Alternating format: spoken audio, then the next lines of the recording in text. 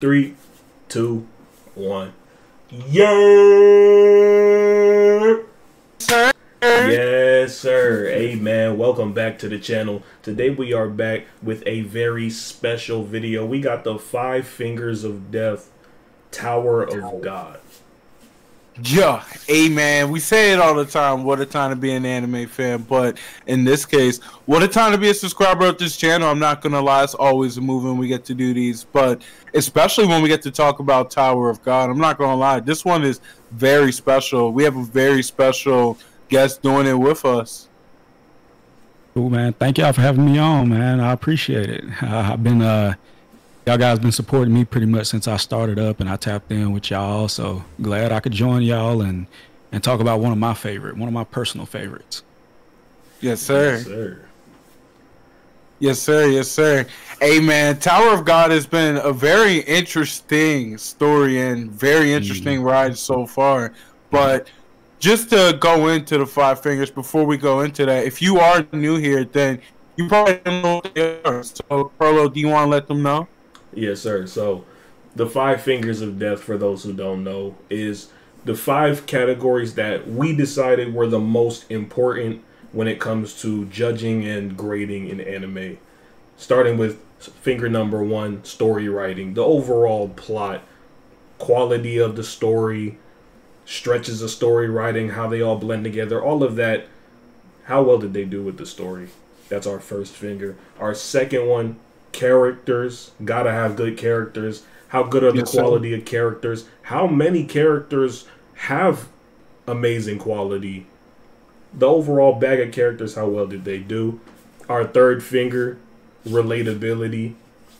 How relatable are the characters? How relatable is the story? How relatable is the anime itself?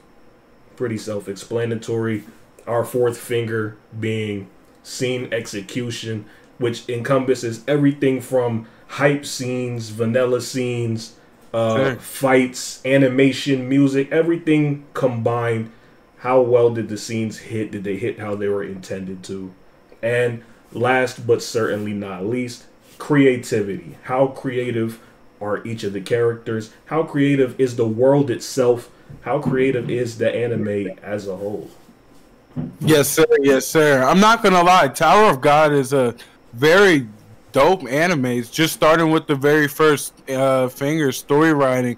I'm not gonna lie, the story is very interesting. Starting with season 1, it follows Bam just entering the tower, and he's chasing after his long lost friend Rachel. And oh man, do we have a lot of feelings on her? But he chases after his friend, and he basically links up with Kun on the first floor after the first test. They become friends, and from there they end up meeting up with a bunch of other people, and they start clearing through the test, and they start administering tests. But overall, the story is pretty smooth all the way to the end of the season until Rachel does that shit. And now we're in season 2, where we're pretty much riding along with a newer cast, but Bam is on a newer ride, as it seems. But yeah, the story is pretty young and the story is pretty fresh.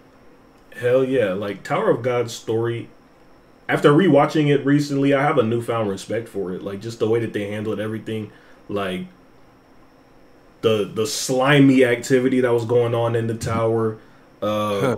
The high IQ plays. We're going to talk about that again later. But just how all of that ties into clearing the tower itself.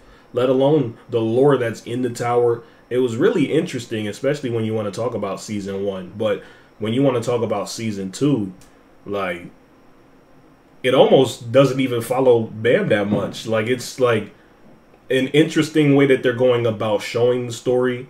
Having all of these extra parties come into play. Like, the way that they're handling it is interesting. It's very different, very unique. And I would say they have a pretty great story. Yeah. Yeah, I definitely agree. I feel like season 1 really played out almost like a prologue to a book. I mean, it's the story before the story starts, and I mean, if they would have told season 1 in flashbacks as season 2 was going on, I feel like it would have fit right in. Yeah. Like if they would have just started the story with season 2 and like, in this episode they got this flashback of, him running into the tower chasing Rachel, and then him meeting Coon and Rack and taking the test and everything, as you find out that, oh, this person we've been following, oh, that's the same guy from season 1. Yeah, I love how they set it up. They go about it in a really, really good way, and it connects really nicely to season 2. And truth be told, I like how they do that too. Not too many animes have took that turn. I mean, Vinland did it, but that's a whole new story. But when you want to talk about prologues, like, truth be told, I actually really enjoyed season 1's story, just the flow of it. Like, everything that it showed us, it felt like Bam was really set up. Like, I'm not gonna lie, I had my mixed feelings on him, and it kind of bleeds into characters. But when you want to talk about his story, I think his story alone is just really fantastic. Tragic, but fantastic. And it's not just Bam too. They gave everybody their story and their reasoning for why they're in the tower, and like all of that, all of the things they did in the tower tied directly into where they came from and who they were. So we're gonna talk about that again later too, but I like how they handled it. Like, it wasn't all about Bam. There's a lot of animes, it's when you have your main character, it's all about your main character, and the side characters kind of suffer for it. Tower of God didn't do that with their story writing. So if I had to grade it, I would probably give this one, I'm not gonna lie, I would give it a 10 out of 10 for story writing. Actually, I'm gonna give it a 9.8. And the reason for that is when you want to talk about in between seasons 1 and season 2, the way that they jump time, like, I feel like it kind of feels like something's missing in between. Like, obviously there is something missing in between, but I feel like they should have shown us that. Like, they've had a couple flashbacks to that in between point when he was meeting the other people he was training with and all of that, but I feel like not showing us that, I don't know, it's kind of interesting how they didn't give us that part, let alone 8 episodes into season 2. We haven't seen much of the backstory from that, so I would give it a 9.8, but still very, very solid. It's a very, very solid story. Truth be told, I'm right there with you. If I had to grade it, I'll probably give it like a 9.6. Like, Tower of God has a really nice story, but truth be told, I think it's a character-driven anime rather than a story-driven anime. Even with that, it still tells a really nice story from multiple different characters. Like, every character has their own individual story of why they're climbing the tower and what they're searching for. But of course, we're following Bam's story, and his story is probably the most unique just because at first he was only climbing the tower looking for someone.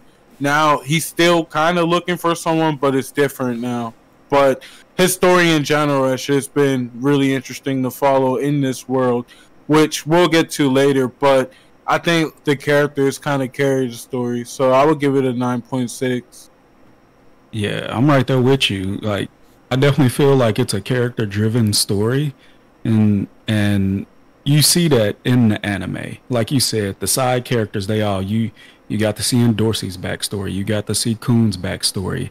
I can't remember the chick who was like, man, I didn't want to climb the tower, but climbing the tower saved her life. Where he done pulled her off of like the little boat where she was about to die and threw her in the tower. It's, I think, just about every character that got major screen time. I mean, you got to see hers. It definitely connects you to those characters, which I can understand why people felt a certain type of way when in season 2 they introduced a whole new cast of characters. but then they immediately go into their backstories and do the same thing with those characters. And so yeah, I'm right there with you. I'd probably give it a solid 9 for as far as storytelling so far.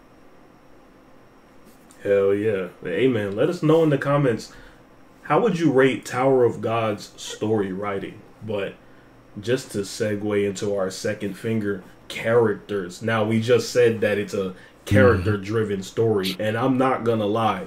Tower of God hit characters out the park. When you want to talk about every character that got screen time getting flushed out, having their moral code, their moral compass being tested, like every action that they made in the tower, there was a reason behind it that was given to us in at least some sort of detail. Maybe not crazy detail, but they gave us something from their past that ties into it. So I like how they handled all of the characters, especially in season 1, when you want to talk about the entire group that was climbing the tower with Bam and Rage, or with Bam.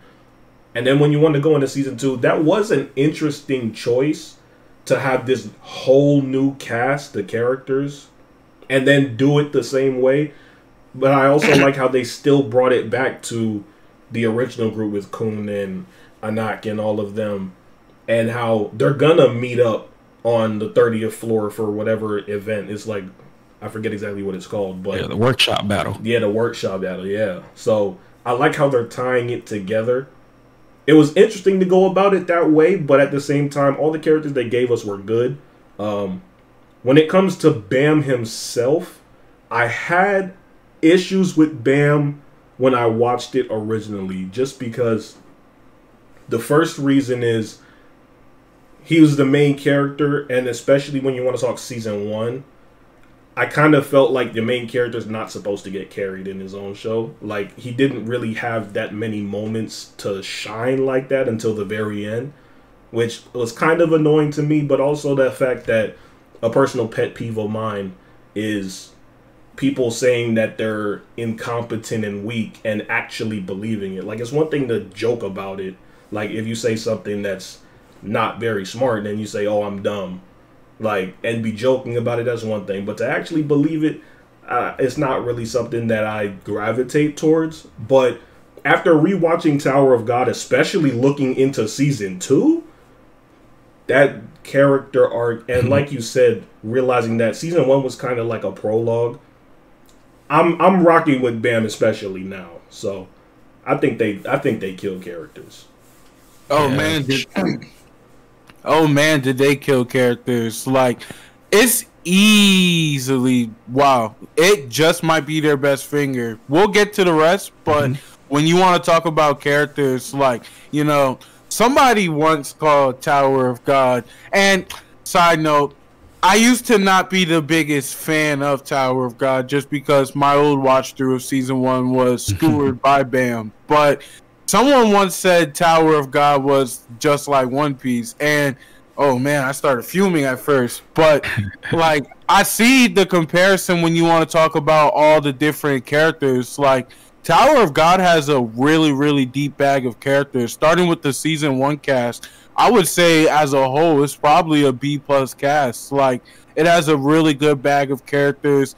Bam himself, there's a lot of thoughts, but overall, he's a really good character. Like, he didn't carry season 1, but I would argue it wasn't a perfect marriage in season 1, and that's why he stuck out like a sore thumb. But at the end of the day, he still had a great development, and you still saw the potential in him, which is why it was kind of frustrating watching him at times. But at the same time, his quality as a character was still there, and his impact on the story was drastic, as well as his impact on all the other characters was drastic. So as a whole, he was a good character. And then you want to talk about season 2. His development has been through the roof. But staying with the season 1 cast, Rack is hilarious. Kun is pretty cool. And the rest of the characters are pretty unique. The princesses are pretty unique. Then you go to season 2's cast. I don't care for season 2's cast the same way I'd like season 1's cast. But at the same time, season 2's cast still has individual characters that stick out to me. Like, the nigga with the horns. I don't remember his name, but I would say overall, like, they have a really nice bag of characters, and they have a lot of different races. That's another way how it kind of reminds me of One Piece. But overall, I have a really deep bag of characters with quality and quantity. They all have story to them, and they all have lore behind them. So I would say they definitely hit it out the park for characters. Yeah, for sure. For me, the characters are what make the story. I mean, going back to Bomb in season 1, if you look at it, before he entered the tower, the only person he ever knew was Rachel. Mm-hmm. Like, that entire time. And if you look at her character, you can understand why Bomb was the character he was in season 1. I mean, and like, even the development from the start of the season to the end of the season, where at the end of the season he's fairly confident. Like, you could see that confidence growing in him, and you can see it, like, everybody else was willing to fight for him. They were willing to take that extra test for him. And so he went from being like, you really just entered the tower for this person who said they were leaving you, they didn't care about you, like nothing, they gonna go on their journey, and you followed behind her, to at the end of season 1 everybody's following Bomb. Like, and I mean, if you look at the characters that are introduced, from the variety of them, the different races, and then their backstories, the uniqueness of the positions that they have, and how that kind of tailors to their personality, the different factions, because I mean, at the end of it, we're introduced to Fug, we're introduced to Rankers, we're introduced to princesses, we're introduced to Jihad's assassins, even like the animals, the steel eels. We meet 2 different versions, one in the very first episode and one in that last episode, and they're both different.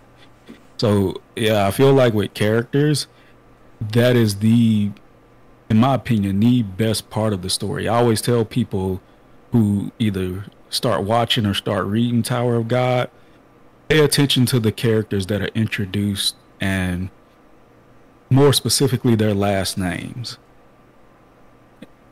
As the story goes on, just that's one thing to watch out for, because, like, just I'll take what's been introduced so far. So we met Kun. We know that he's from one of the great families. Towards the end of the season, we meet one of his brothers. Season 2, very first episode, we meet another member of his family, Mashini, the princess that Yuri runs into. Then when we meet Kun's team, he has another member of the team. And so it's like, just pay attention to like those little things. And I mean, just like another one with Yuri, we meet Jin Sung, the old guy that trained Bomb. They're from the same family. And so those little dynamics, the little things where, like, if you don't really pay attention to it, you'll miss until they talk about it later on. And you'd be like, you know what? They have introduced 10 family members of this particular character, and seeing how they interacted with them. So yeah, I definitely give it, on the characters, definitely a 10. Yeah, 100%. Honestly, I'm right there with you too. When you want to grade the characters, like, again, it's probably it just might be their best finger. And I have to say mine, because looking down the line, some of these other fingers are really interesting. But when you want to talk about how they did characters, they definitely hit it out the park. Hell yeah. Easy 10. Like, the only reason I'm not outright calling it the best finger is because of one other one that we're going to get to that might maybe be up there, but for now, definitely characters is the best thing that Tower of God has to offer.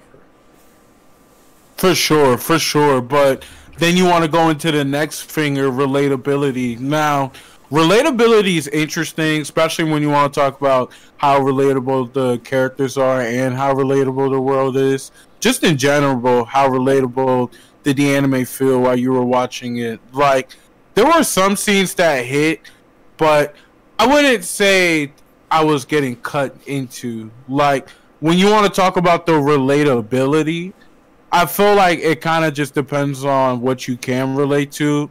A lot of the characters are definitely humane, even though they're different types of races. So, in that part, they're kind of relatable. Some of them have very relatable stories, like why they're trying to climb the towers. A lot of them don't have any other choice. It's their last stop in life. Like, there's different parts of it that can be very relatable, but it depends on, do you have to go digging for it, or is it on a silver platter? It kind of varies depending on who the character is. When you want to talk about Bam, he's somewhat relatable. Depends. Like, season 1 Bam, his personality, I will say, shines, and it can be very relatable. His nature to Rachel was very interesting, but at the end of the day, it makes sense, like, for where he came from. And just in general, I would say the world itself is kind of relatable too. Hell yeah, like the relatability. Most of the characters you kind of gotta dig. There's some that it's right there in your face, but one of the things that I really found relatable about Tower of God is just how every character's moral compass is getting tested constantly with all the backstabbing, literally, or whatever's going on, the snaking of people, like the 1,000 IQ plays people have to make just to advance further in the tower. Like, everyone's moral code is being tested in there. So I feel like that's relatable to our world, because there's certain things that even in your everyday life, obviously not everyone is getting tested to that degree, because holy shit. But at the same time, it does happen. So I feel like that was relatable. And then Rachel is kind of, as unfortunate as it is, relatable to our world, just because of her motive behind pushing Bam is, I can't shine next to you, so I'm going to bring you down so I can drag myself up. And there's a lot of people that think like that in this world, as unfortunate as it is. Like, when you want to talk about relatability to our world, I feel like that's a big concept. But at the same time, like you said, it didn't really, like, cut me like that when it comes to being relatable, but it was definitely there. So I feel like they did a pretty okay job with it. Yeah, man, and I think you can see it. I mean, it starts off saying, if you climb the tower, you can get whatever you want. And so people are doing whatever they can to try to get their wish granted at the top of the tower. So, like, how many people you seen online who, you know, they're doing all kind of crazy shit. They're eating crazy stuff. They're, you know, trying to jump over cars and all that just to make their dream come true. I mean, you know, some of these people at some point, they've thrown somebody under the bus. I mean, they ain't pushed them, you know, into a bottomless pit, but if they had the opportunity, they probably would.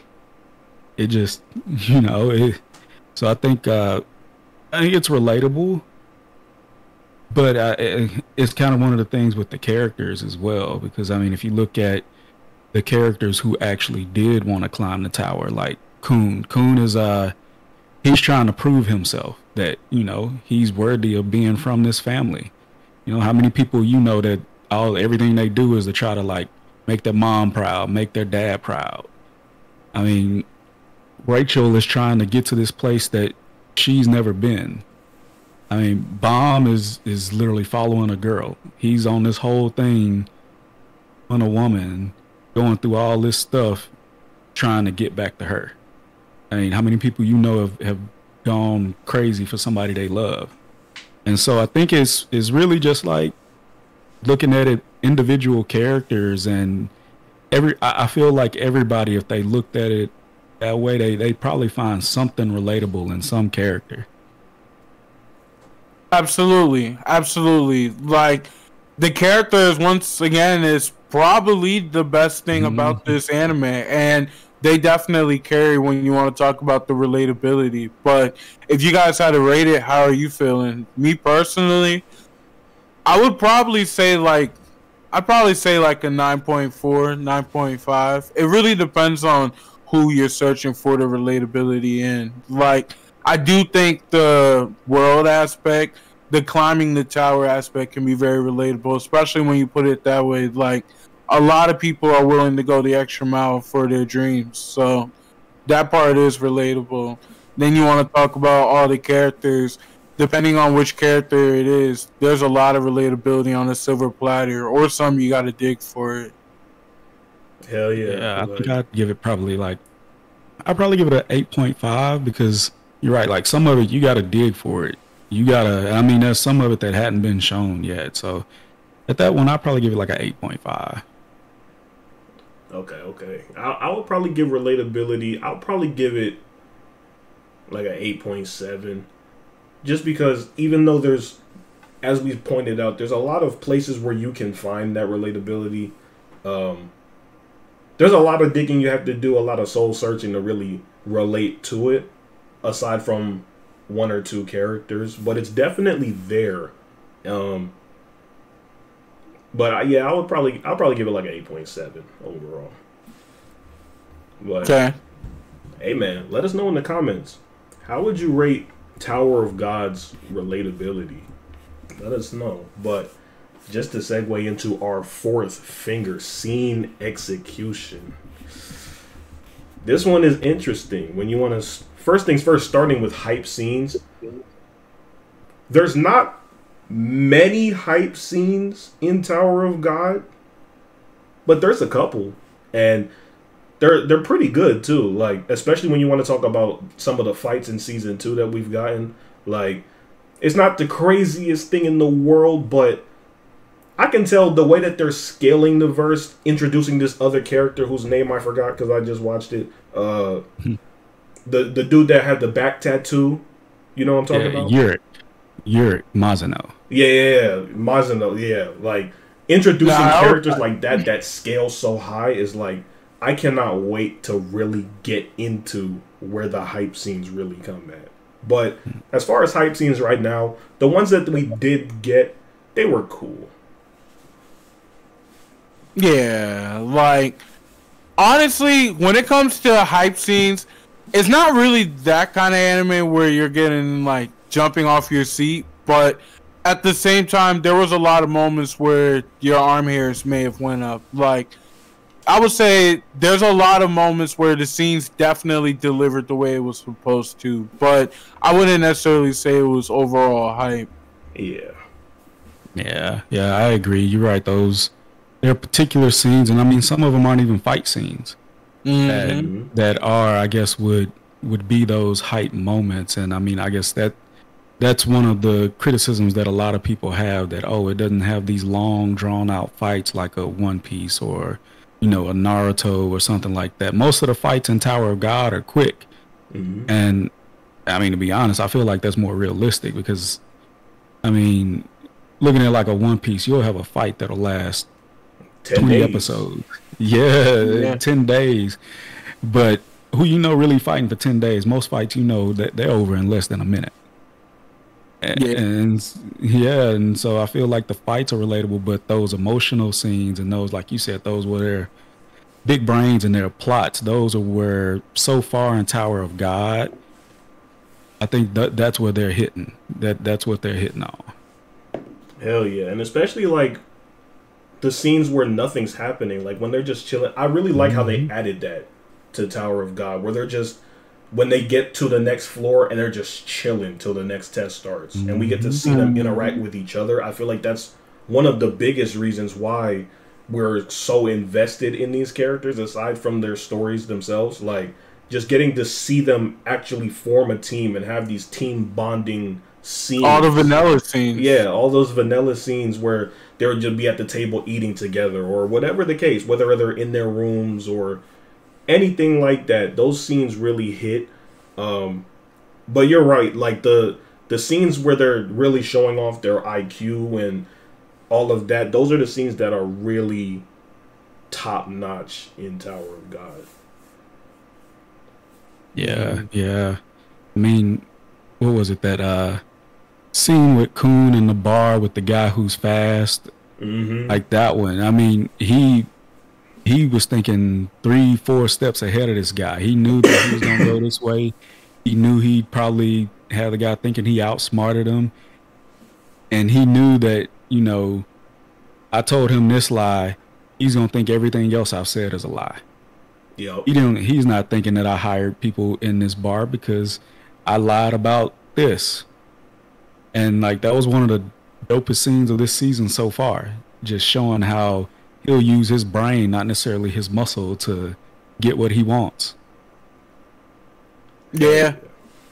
Like, even when you want to talk about Coon season 1, I'm not gonna lie, he might be one of my favorite characters easily. Like, when you want to talk about that season 1 play on the ranker, like when they were in that, it was like the elevator going up and the person had to get away. Like, the play he made to make sure his team won, but the people he was actually taking the test with, only the people that were actually on his team got to pass with him. Everybody else failed. The way he set that up and orchestrated that, I'm like, yo, this dude's a mastermind. But it's not just him. Even the guy that just got spared in season 2, after he offed the little boy, like, his play, like, I didn't think he was gonna. I knew he was a grimy individual, but I didn't think he would go to that length, like, with his planning and everything like that. So just seeing this stuff play out, these scenes are crazy because you don't see it coming. Yeah. Yeah, at all. And I feel like that's one of the things, because for me anyway, that like got me into it whenever I first started reading Tower of God. Because everybody has their own motive and their own agenda, and because their goal, even though they're working on the team, their goal is to get to the top of the tower. Not necessarily to get the team to the top of the tower. And I think that's one of the things where, like, shifting the focus in season 2, it kind of showed it that, like, they built this team in season 1. Now in season 2, Bomb has a separate team. Coon has a separate team. And we don't know about anybody else. We don't know about Rock or Knock and Dorsey.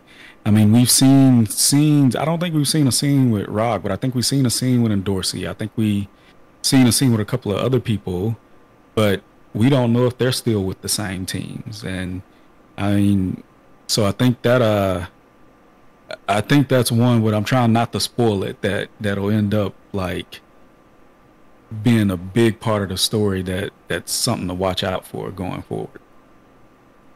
Hell yeah. But all in all, scene execution, there was a lot of great scenes in Tower of God up until this point. If you had to rate it out of 10, what would you rate it? For me personally, I would give the scene execution,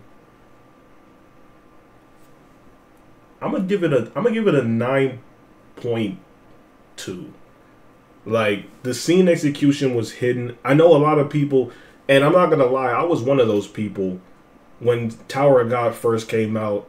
I didn't really like how it was animated, but that was early into my anime watching career, or on the earlier side, so I wasn't as mature as I am now when it comes to watching anime. So I didn't really watch it with as much of an open mind as I should have. But I'm not gonna lie, Tower of God scene execution, it be hidden just because of the unknown and the mystery that comes with it. Like, when a new character is introduced, or a new faction is introduced, or Bam starts charging up some Shinsu or whatever the case, it usually hits. So I would give it a 9.2 out of 10. Okay. Yeah, I think one of the interesting things about the scenes, I don't know, I guess, like, from reading the manhwa and then seeing it animated, I feel like some of the scenes, they hit out of the park. Like, they 10 out of 10. And then some of them are, and I guess some of it is the stuff that they cut out. So, like, I think it was, this last episode where the guy with the fire who had, I guess, like, the little chicken or whatever that Wang Nan was trying to act like. And when Bomb showed up, the guy's like, oh, I got 3 bangs. What are you going to do? And Bomb has 5. And so in the manhwa, that was like a big deal. It seemed like they made a big deal about that. But then in the anime, it was kind of glazed over. And there's been a couple of scenes like that where I feel like it could have been extended and the impact probably would have been bigger. But then there are some things that they've added in, like the thing with Emily. Um, this whole time where it's going back and forth. That's not you get introduced to the Emily around the same time, and some of those scenes are the same, but it's a little bit more spread out. And so I feel like compacting that made an impactful scene. It gets to the end and you see, oh, Emily's an actual person, but she's talking like she's a AI, like she's a computer.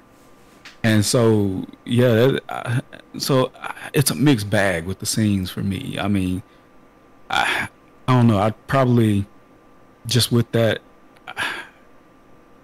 I'd probably give it an 8. Okay. For me, it's kind of tough for scene execution. I think I'd probably give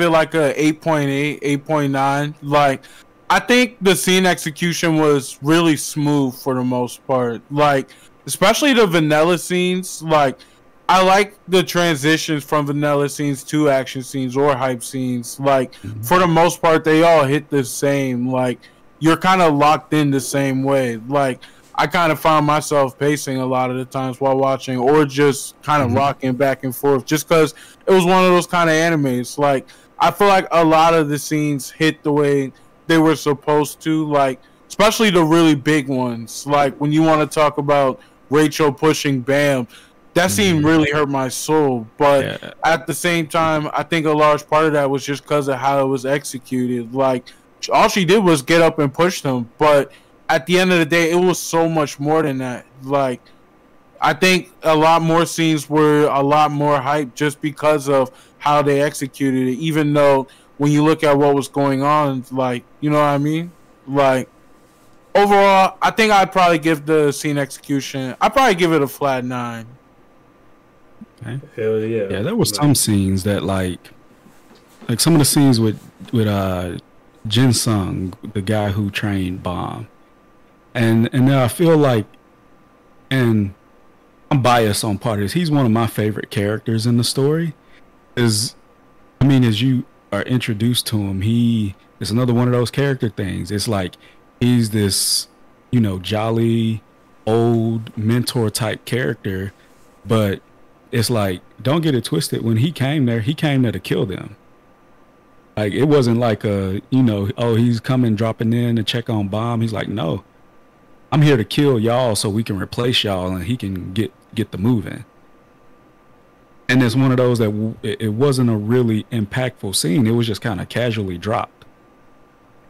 And then even the second time when he came back, I think this past episode, I think he said the same thing. He was like, y'all need to separate from him. It's either that or we kill you. And the second one was kind of a little bit more impactful, but like there were some of the introductions, like Karaka. He's the guy in the metal mummy suit. Yeah. And so they made a big deal about Bomb being a Slayer candidate. Well, they introduce a Slayer, and it's like it's just almost like he's a creepy character in the background, but I mean, I don't even think they gave him ominous music. Yeah. And so it's like some of those little scenes that I feel like were a little off. I feel like they could have played that up a little bit more. I mean, but yeah, and I think that's why I rated it so low. It was just some of those scenes that I feel like they just could have did better. Okay. I feel that. I feel like we kind of have an advantage as not reading the manhwa because we don't have any expectations going into it. So just off of that, when you want to talk about scene execution, we're not expecting the scenes to be a certain type of way. So our ratings are going to be a little bit different just off of that. So it makes sense. I feel like Tower of God's scene execution plays a lot off of the story just because of the unknowns that come with it. Like, when something is, there's so many reveals that go on in Tower of God. So it's like every time you get a reveal, you get a brand new scene that hits you differently. Like, bro that just pulled up with Maximo, or that's his name, right? It's like Maximo or something like that. Something like Which one? The dude with the back tat. Oh yeah, Mazzino. Mazzino, yeah. Like him pulling up his entrance when he was just sitting up top and he was kind of in the shadows and he had the red eyes. Like scenes like that hit because we have no idea who this is. They look super strong just off of that image right there. And then you reveal him and he has a hat backwards. He got blonde hair. Like that's not what I'm expecting him to look like. But scenes like that hit different because we don't know what we're getting. Yeah, he's themed after Eminem. You know, he kind of reminded me of Anaru a little bit. Yeah. They both fall Eminem. Yeah, it was like a blog post or an interview that SIU did after he introduced that character and said that, you know, at that time he was big into hip hop, and that was when I think that was like when Eminem made his first little comeback or whatever, and so he was like real big into it. So he drew the character based on Eminem. Yeah, that's I respect that. But hey, man, let us know in the comments, what do you think about Tower of God's scene execution, and how would you rate it on a scale of 1 to 10? Yes, sir. Yes, sir. Amen. Especially when you want to dive into the very last finger. I'm not going to lie. We kept saying characters. It's debatable if it's the best finger. The reason for that is because of creativity. When you want to talk about how creative the characters are, as well as how creative the overall world is, and just how creative the anime is, I'm not going to lie.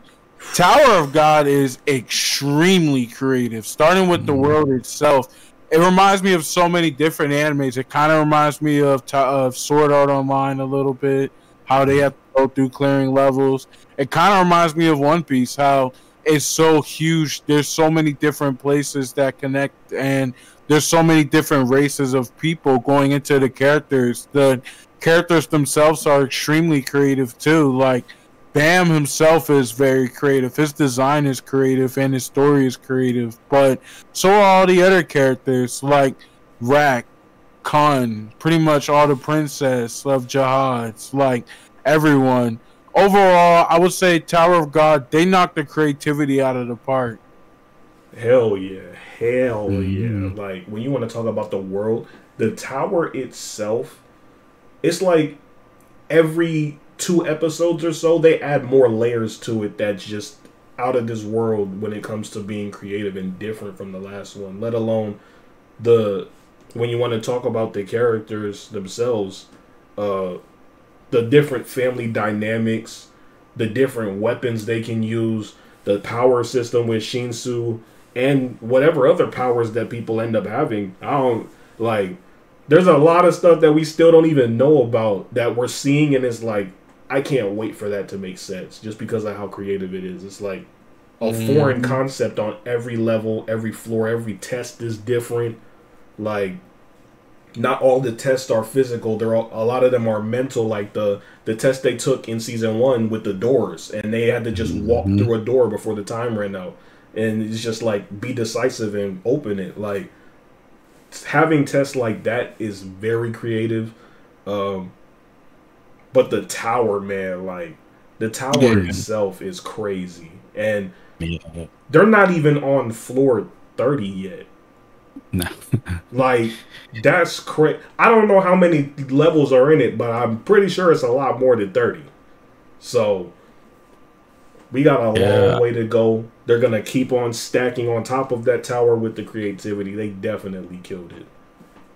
Yeah, for sure. I mean, even just looking at the characters and I mean, every couple of episodes we're introduced to a new species of character that looks completely different. Yeah, some of them do look like humans, and but they'll have like Wangnan. He has like the little horns in the back, and then Dorsey. Yeah, she has fangs. Rock is he's a big ass alligator. I mean, even if you look at the different families of people, Hakun's family, they all have blue hair, and they're known for being witty. And what was Iwa, the girl with the fire, and apparently how that's her family's thing. And Even like the little pig flower, the ziguna, and how like all these different creatures and stuff that you're meeting. That's the stuff that I love. I've always been into like fantasy stories and books and how people can make things different. And I think SIU has done like a really good job of that. Just not making any two characters the same, not making any Yeah. two floors, any two tests the same. Not really even making their powers, the people's power, all of their powers are different. And I mean, what we've probably been introduced to 50, 60 characters so far, and they've all been different. And so I'm right there with you, like that creativity. It's, I've said it before, I feel like it's right up there with One Piece.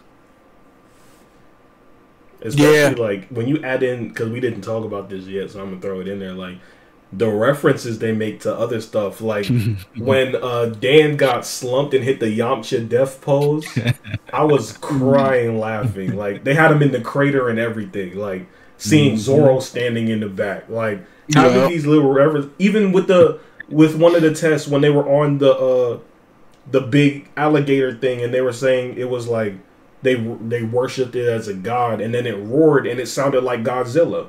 Like having all of these references makes it so much better, but it's like their own little spin on all of these references. Aside from Zoro, that was a carbon copy, but the other ones, it's like their own little spin on it, and I think that's a creative touch as well to kind of give the audience that's seen a lot of this stuff like a good little chuckle while watching. Hell yeah. Like, I'm not gonna lie, creativity might just sneakily be their best finger. Like, I know we said they knock characters out the park, and when you want to talk about how creative the characters are, is out the roof. But just off of that, that's all the more reason why creativity was done amazingly. Like, everything about the anime is creative, and I think that's one of the things that's very special because, like you guys said, there's over 50 plus different characters that we've been introduced to, and they are all good characters too. They're not just random characters. So for them to all have different fighting styles, different designs, different everything, I think that alone is extremely creative. Like, the fact that you could put Tower of God in the same sentence as One Piece for creativity speaks volumes for just how creative it really is. So I would say for creativity, it's easily a 10 out of 10. Yeah, for sure. Definitely. Easily. But, hey, man, that's the 5 fingers. That was a pretty interesting rating for category by category. But if you had to overall rate the series as a whole, how would you grade it? I'd probably give it a solid. And just going on where the anime is now, I'd probably give it a solid 9.5. I mean, it's still at that point. If you look like some of the classics like One Piece and Naruto and all of that, like they had a solid maybe season or two to build their characters and to build the world and everything. And I mean, I feel like it's really just been recent to where people expect, all of the character development, the world building and everything to be knocked out in 12 episodes. And thinking about like, that's not how things used to be. And I feel like Tower of God is taking that approach of, no, we're going to build the characters. We're going to build the world. You're going to see them grow. They're not going to come in and just be like dominant.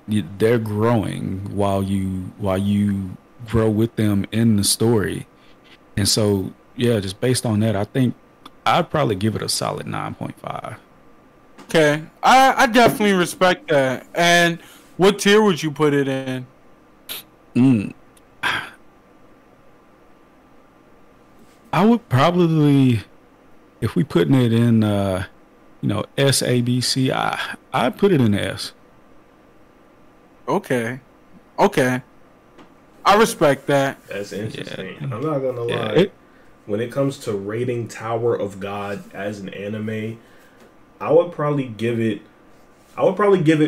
as of right now, while we're recording this, It is season 2, episode 8 is out right now. So season 2 is not done yet, but at the moment, I would rate Tower of God a 9.2. And the biggest reason why I would give it a 9.2 is over the years of watching anime, and especially watching One Piece, and this goes back to how you related it to One Piece and how it's so similar, like, world building is very important. And I didn't really understand the value of it until we started doing YouTube and watching all of these different animes. Like, world building can go a long way to the point where Tower of God already gets a 9.2, even though it's only been 20 episodes. Like, or 21? I think 21 episodes. Like, 21. Tower of God, the way that they handle all of their characters, everyone having their own different story, everyone pushing their own agendas, the world itself, and this is just the tower. You have characters just getting introduced that want to go outside the tower. I don't know if it's ever going to happen, but just having that idea itself, like, is so creative. The story writing is carried by the characters, but it's still there, and a lot of characters have their stories. Like, let alone the fact that it's following more than just Bam. Like, I feel like that's a really big part of why I rate it so high. Because we have Kun trying to prove himself in his family. Like, you got all of these characters, all the princesses of Jihad they were fighting over the swords, like, fighting each other. They're stepsisters technically, and they're fighting each other for it. Like, having the dynamics and storylines running while they're climbing the tower, while they're snaking each other, I think it's amazing so far. And I would probably give it a 9.2 out of 10 as an anime. And if I had to put it in a tier, I would probably say A- right now. That's pretty much where I'm at. Like, when you want to talk about rating it, or starting with rating it, I'd probably give it like a 9.4, 9.3. Like, I'd give it a 9.4. I really love One Piece. Like, it's amazing. But one of the amazing things about One Piece is, well, there's a lot, but one of the amazing things about One Piece is world building, as well as characters, and that's two things that Tower of God does amazing. Like, the story writing is good. It could be stronger, but it's carried by the characters, which is knocked out of the park. There's so many to choose from that Bam doesn't have to be your favorite. But then you want to look at Bam, he's a really good sleeper MC. Then you want to keep going on to the rest of the fingers. The relatability was kind of there, but the scene execution was different, and the creativity. Tower of God is really one of the most creative animes I've ever seen when you really dive deep into it. So I would definitely say this is a really nice anime after 21 episodes, and I would give it a flat out 9.4. And if I had to put a tier in it, I think right now I think I would give it a A-. Hell yeah. But hey, man, that's the 5 Fingers of Death for Tower of God. Let us know in the comments how you felt about all 5 of the fingers: story writing, characters, relatability, scene execution, and creativity in the comment section. And what grade would you give Tower of God, and what tier would you put it in? Let us know in the comments. But hey, man, if you're new and you haven't already, hit that big red subscribe button. Hit the like button on this video if you enjoyed it, and turn on that post notification bell so you don't miss our next 5 Fingers of Death or any of our other special videos. We drop straight bangers on this channel, so make sure you guys tap in with us. With that being said, make sure you guys click on our description. There will be 3 links waiting for you. One will take you to all of our socials, Sons of Tokyo on every platform. The second one will take you to our Discord. You feel me? Come on in, you know what I'm saying? Join that Discord, come vibe out with us, talk about anything, anime, non-anime, sports, movies, it don't matter. And last but certainly not least, the third link will take you to our special guest social medias. Make sure you guys go check him out, follow him on everything. Straight bangers over there, you know what I'm saying? Yeah, man. Thank y'all for having me, man. It's been good. I enjoyed this. Yes, sir. Thanks for sliding. This was definitely a very amazing one. Yeah, for sure. Glad I could get y'all to watch it. Thank you. But, hey, man, with that being said, SOT out.